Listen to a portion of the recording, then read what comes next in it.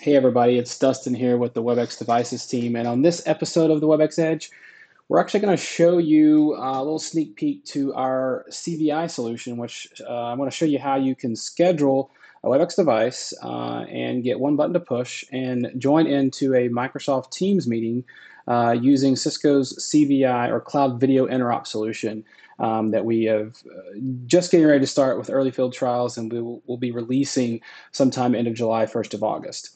So let's go ahead and get started here. I'm going to bring up my desktop.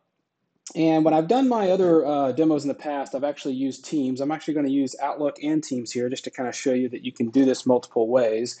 But I've got Outlook up here, and I'm already on my calendar. And I'm just going to go ahead and double-click here and create a new appointment, in which case I'm going to use Outlook to invite. And I'm going to invite my, sorry, here, let me make sure I spell it right. My Webex board behind me here, the one that I've been using for my demos.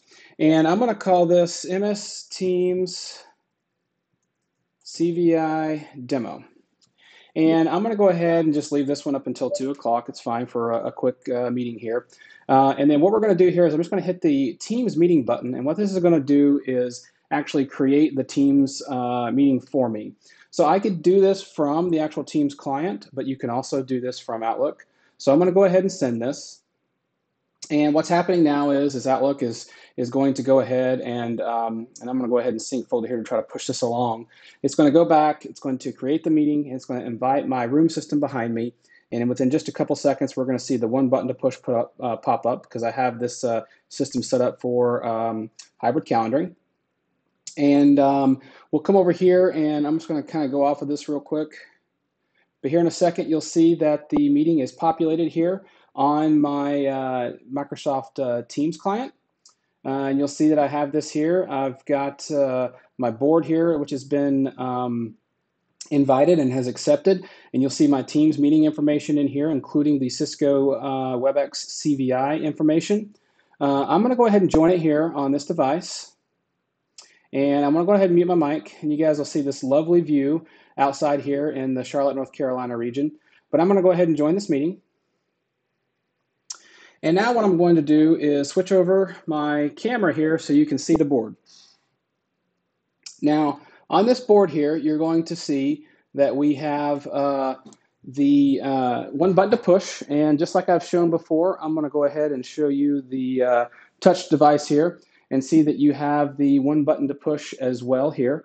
And for sake of the demo, I'm going to go ahead and hit the join button, switch back up to the board overview. So you can see that we're actually dialed in.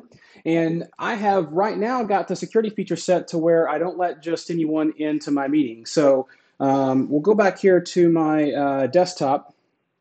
And then you're going to see right here, when I pop this up, that I have the Webex Edge board is waiting in the lobby. So I have to actually admit them in. Now I'm going to go back to my view here. So I'm going to hit admit. And then I'm going to let you guys see here very shortly.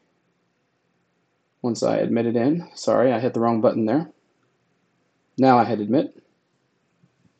So I hit admit, and you're going to see that I'm joining into the meeting. And there's that same lovely view outside here in Charlotte, North Carolina that you saw before, showing that it is me. And I am in a Microsoft Teams meeting on my board. Another thing that I want to show you here is I'm going to go back to my navigator. Is that if you hit your participants list, you will see that you've got myself and the Teams client that is in there. And you can see that I'm currently muted because you see the line through it right there. So we have that being shared. I have the ability to mute here, turn my video off. And of course, I can end my call just like a regular call. And I'm outside the meeting. And quite simply put, just like that, that's how easy it is with hybrid calendaring, leveraging our CVI to be able to schedule a device and be able to do a one button to join meeting. Stay tuned. I'm going to do another video showing you how you can join into CVI manually or by entering in a meeting code ID. But if you have any questions, please comment below. And if you have any specific videos you'd like to see, let us know as well. Thanks and have a great day.